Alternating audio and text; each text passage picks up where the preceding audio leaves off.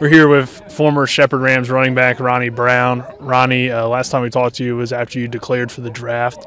What's been the pre-draft process like for you? You went to the NFLPA Bowl and all that, so what has been kind of the feedback you've been getting? I talked to all 32 teams. The feedback's been crazy and really great. I was down in Florida in X3 training with Tyson and Joey Fisher. Was working hard for the 3-4 months that we were down here. Putting my numbers up.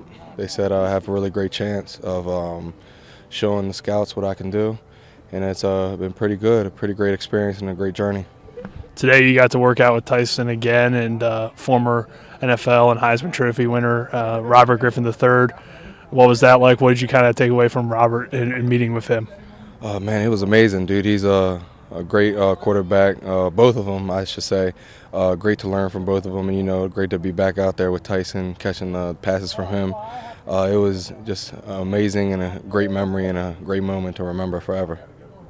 Anything in particular that I guess maybe Robert said about the process that you want to, I guess, bring to your draft process here?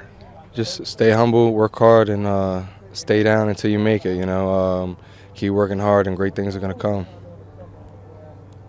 So Tuesday, Pro Day, what are some things that you're looking forward to about that, and what are you hoping to get out of the Pro Day? Hoping to put up some great numbers, man. I'm excited because I get the opportunity to fulfill a long life dream of mine. I'm going to run a 4.3, 3.9 on the 5.10.5, in the L drill, do a 6.9, 6.8. So hopefully great numbers of what I'm telling you right now show up on the chart at Tuesday at Pro Day. All right, Ronnie, we'll be there for the Pro Day, but best of luck to you rest of the way. Yes, sir. Thank you. I appreciate it. Thank you for having me.